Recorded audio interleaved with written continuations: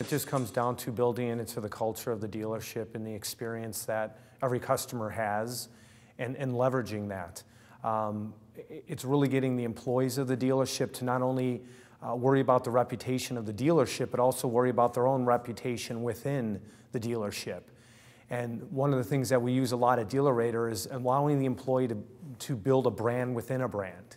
And so one of the features that DealerRater offers to our certified dealers is the employee being able to build their own employee page.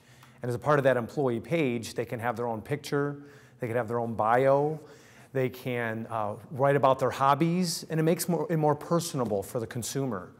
And so what you'll find is that a lot of these employees are using that as a closing tool. If you think about the old time of the why buy books, now a lot of salespeople are just turning their monitor around or putting an iPad in front of their consumer while they're pulling that test drive around and saying, I know I do a good job with my consumers. Here's what other consumers are saying about me. We've got a lot of dealership employees who have really embraced their employee page, and their business card just says, Google me. And so an employee will ask the consumer to Google them, and the first thing that appears is the link to their DealerRater page.